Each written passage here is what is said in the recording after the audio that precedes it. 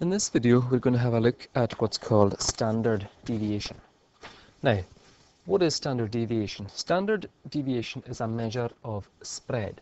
You look at a data set and you can use standard deviation to decide how consistent or inconsistent the data is. If it's consistent, then there is not much spread. The numbers are quite similar. There's not much difference as you go from one to the next. But if the standard deviation is large, that means that the numbers are deviating significantly from one another. There is a difference, there is quite a spread, quite a range within the data set. Now, in your National 5 formula list, you will come across two formulas for standard deviation. In this video, we're just going to look at how we would use this one here. Okay? Now you're told that this formula recognizes n as the sample size. And you'll see that there are x's as well. X just stands for a data element, so a piece of data, okay, in your data set.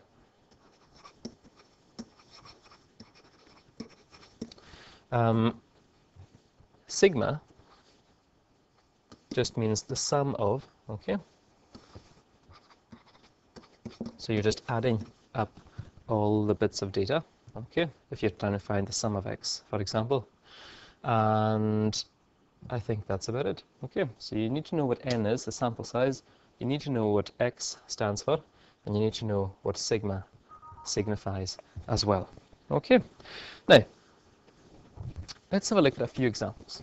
Let's say that you're asked to find the standard deviation for the sample below. Okay, so you have 5 numbers. Now, the way we're going to do this, we're going to do a table with 2 columns, and in one column we're going to write down each of the data elements. Okay, so we're going to head that column with x. So we have 5 numbers. We have 44, we have 49, we have 50, we have 52, and finally 55. In the second column, we're going to have each of these data elements squared. So we'll title that column x squared. So when we square 44, we get 1936. Squaring 49, we get 2401. Squaring 50, we get 2500.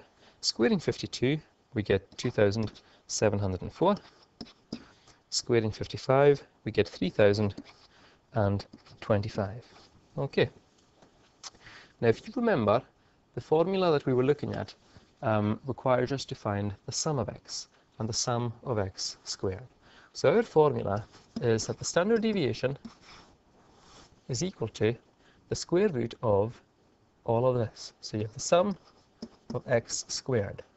Then you subtract from that the sum of x all squared divided by sample size, and then the whole thing then is divided by n minus 1. Okay, that's our formula. Now, let's look at what this means first of all. This is just the sum of x, all the x values added up together. Okay, what does this mean? It's all the x squared values added up together, the sum of x squared. So we're going to have to adjust our table a wee bit to add in values for the sum of x and the sum of x squared. Okay, so to get the sum of x, all we do is add up each of these 5 values. And when we do that, we get 250. To get the sum of x squared, we just add up all of the x squared values, and we get that the sum of x squared is 12,566. Okay. Now, once you've done your table and you've got these 2 values, all you have to do then is just plug them into your formula. Okay? Now, the formula is given to you. It's in your formula list. All you need to do is just be able to interpret it. Okay? So, notice that the square root sign takes in everything. You're square rooting everything you've got. Okay? So, let's have a look. The sum of x squared. Well, that's just the larger of the 2 numbers, 12,566. Then you're taking away from that the sum of x all squared. So that's the sum of x squared. Okay, you square the 250. then you divide the whole thing by n. N is your sample size, so you have 5 numbers here, so that's 5, and n minus 1 will be 4. Now, on the calculator, a fail-safe way to do this is as follows, okay? Do everything that's on the top line first, and then press equals. So 12,566 minus 250 squared divided by 5, press equals. Do it in a oneer, don't bother with any brackets or anything, just do the whole thing on the top line, press equals. Once you've done that, then divide it by 4, press equals again, and then once you've done that, square root the answer you've got, and you should end up with, to one decimal place, 4.1, okay? So to one decimal place, 4.1. So just do what's on the top there separately, press equals, divide it by 4, press equals again, and then square root the whole thing, and then you get an answer of 4.1. Now the main place people go wrong is carelessness in adding up what goes into the table. So always double check all of your calculations to make sure that you haven't made a mess of it, okay? Because otherwise it's going to put your final answer wrong, okay? Now let's have a look at a couple of examples, okay? Here's a classic kind of question that you may get in a test or an exam. So the pulse rates in beats per minute of 6 adults in a hospital waiting area are as follows. Find the mean and the standard deviation of this data. So there are two things we're being asked to do in part A, okay? So let's just do part A first of all, and we'll see how we get on, okay? Now, I'm going to prepare to find the standard deviation first of all, okay? And you'll see why in a wee minute. So this time we've got 6 numbers. So we'll do our table, make sure it's long enough to contain the 6 numbers, okay? So what have we got? We've got 68, 73, so this is going to be x, this is going to be x squared, 68, 73, 86, 72, 82, and 78.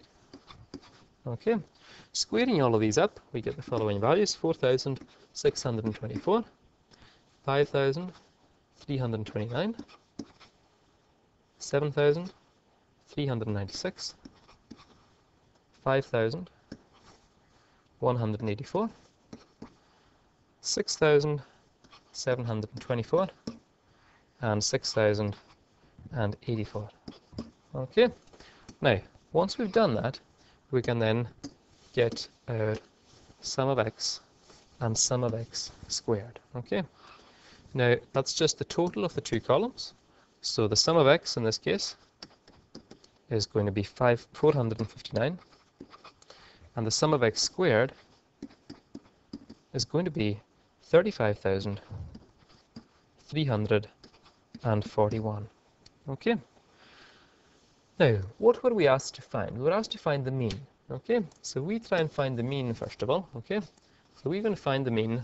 The mean, remember, is just the sum of all the data elements, which you've worked out already. That's 459, divided by the number of bits of data, which in this case is 6. So you do that, and you get an answer of 76.5. Okay, beats per minute. Okay, so that's the mean dealt with. Now let's find the standard deviation. The standard deviation is going to be the square root of all that follows in here. Okay, we're going to have the sum of x squared. Okay, so I'll just write down the formula just now. Sum of x squared minus the sum of x all squared divided by n, and you're dividing everything by n minus 1. So what does that give you?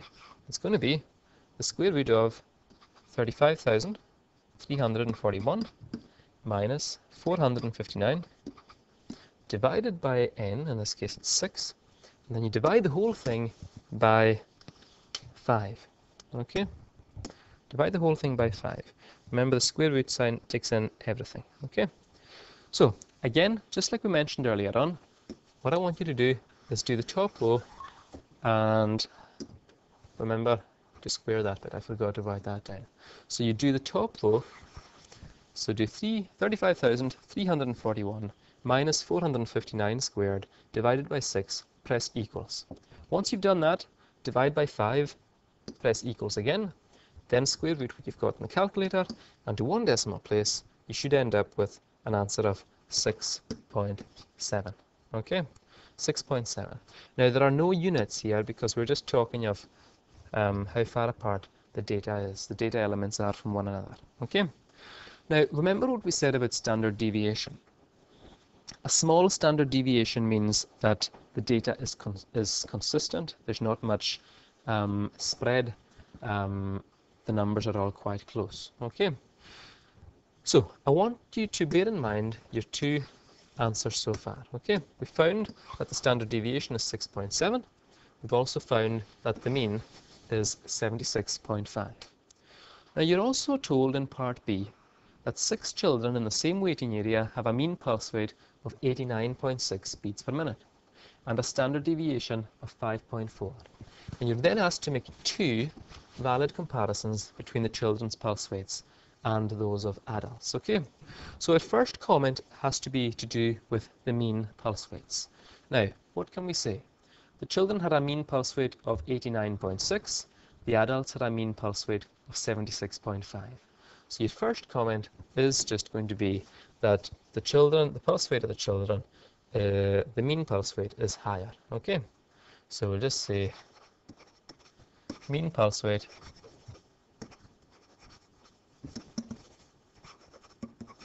is higher for children than adults. Okay. Something along those lines would be sufficient for commenting on the mean. Now the second thing you've got to comment on is the standard deviation. Now the key word you want to use here is consistent. Now we have a standard deviation for the adults of 6.7. The standard deviation for the children is 5.4. So a lower standard deviation means more consistent data. Okay, so our conclusion is that the children's pulse rates are more consistent. Okay, it doesn't tell you whether they are higher or lower on average or whatever, but we are talking about consistency here, measure of spread. That's what the standard deviation is. So the children's pulse rates are more consistent. Okay, and that key word of consistency is what we're looking for. Okay, so the children's pulse rates are more consistent.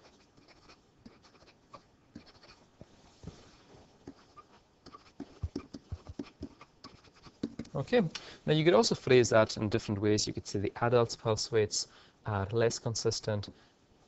So there's more than one way of saying what they're looking for here. But try, if you can, to use this keyword consistent. Okay, because that shows that you understand what standard deviation is. Okay, now we're going to have a look at one more question. Again, just taken from a past paper, a classic standard deviation question. I'd like you guys to try it yourselves. Find the mean price of a litre of milk, find the standard deviation of the prices, and then make some conclusions in part C. Okay, so your own time to do this question, you can just press pause, see how you get on, and then you can check back and see if you got the question correct. Okay, remember to be careful when it comes to squaring each of your bits of data and finding the sum total for each column. Okay, so now that you've done this question yourself, let's have a look and see how we got on. Okay, now just in the interest of time, I'm going to go straight to do question or part B of the question first of all. Okay, and then we'll come back to part A later on. Okay, so we've got our table with two columns. We're going to have one entitled x and the other entitled x squared. Okay, so x and x squared. Now our data elements are this time 49, 44, 41, 52, 47, and 43. Okay, and once you square each of these values, you get 2,401, you get 1,936, you get 1,681, you get 2,704, you get 2,209, and you get 1,849. Okay. Now, once we do all that, we can then find the sum of x and the sum of x squared. Okay. So the sum of x, when you add it all up, you should get a value of 276. And all the bits of data squared and added up together, the sum of x squared is 12,780. Okay. Now that I've done that, I'm just going to go back to question A, and we'll say that the mean is just going to be the sum total of all the data, which we did in this column. It's 276. And we divide all of that by the number of bits of data, which is 6 in this case, and we find the mean is 46 pence. Okay, 46 pence. All right, which sounds sensible and reasonable, given the data we were given. To find the standard deviation, our standard deviation is going to be the sum of x squared minus the sum of x all squared divided by n, and you divide the whole thing then by n minus 1. Okay, so if we sub in the values, the sum of x squared, the larger of our two numbers down here, is going to be 12,780. Then you take away 276 squared divided by n, which is 6. So that means that you're going to divide the whole thing then by 5, because n minus 1 would be 5, and then finish things off by square rooting the whole thing. Now, what do we do then? Remember what I said? Do the top row separately, work it all out, press equals, and then divide by 5, press equals again, and then square root the answer you get, and you end up to one decimal place with an answer of 4.1. Okay, 4.1. So that's you found the standard deviation, and you've also found the mean. Now again, you have to make a comment. Fiona also checks the price of a kilo of sugar in the same shops and finds the standard deviation to be 2.6. Make one valid comparison between the two sets of prices. Now obviously our comment is going to be to do with standard deviation. Now you will not get the mark if all you say is the standard deviation of the sugar is lower than that of, what was it, milk. Okay, you can't just say something along those lines. You have to show that you understand what standard deviation is. Now standard deviation is a measure of spread. The lower the standard deviation, the less spread, the more consistency. So what we say is that the prices, the sugar prices are more consistent. Okay, something along those lines. The sugar prices are more consistent. And you can see that word coming up again.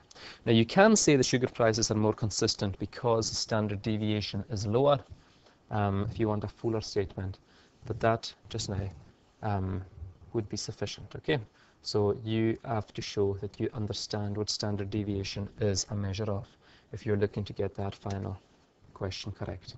Okay, so that's standard deviation. So just remember to be careful how you go about working out squaring all the data elements, totaling up your two columns, and be careful as well with the calculator when it comes to